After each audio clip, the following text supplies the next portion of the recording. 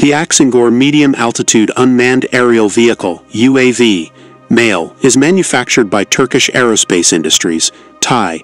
This multi-role unmanned aerial system has a high payload capacity and is capable of carrying out intelligence, surveillance and reconnaissance (ISR), maritime patrol, signals intelligence and attack missions both during the day and at night. The Aksungur UAV made its first flight in 2019. The MAM-L UAV accumulated 1,000 flight hours in August 2021. The first Aksungur UAV was delivered to the Turkish Navy in October 2021. The Aksungur UAV is a derivative of TAI's combat-proven Anka UAV. This fixed-wing unmanned aircraft has a twin-boom configuration. It is 12.5 meters long, 3.1 meters high, and has a wingspan of 24.2 meters. The de-icing capability of the UAV provides better aerodynamic stability in humid and moisture-filled environments. The UAV has redundant takeoff and landing systems as well as a power generation system. The base UAV can be configured into 3 different mission variants, including surveillance and reconnaissance, ground attack, and maritime patrol versions.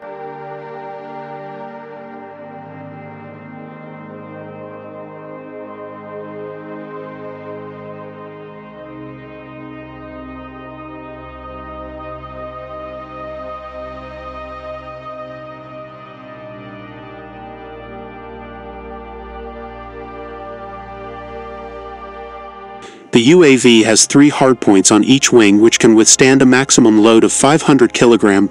The UAV supports fully autonomous operations, and its communication systems are connected via redundant digital data links with a maximum range of more than 250 kilometers.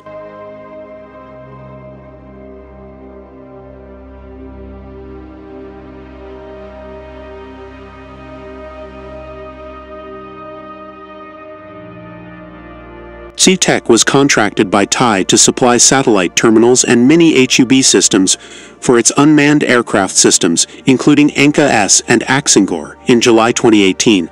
The first test flight of the communication system was carried out in September 2019. The first satellite system was delivered to TAI in July 2020. In the event of a total loss of communications, the drone can use return home mode and emergency landing. The UAV also has emergency landing capabilities.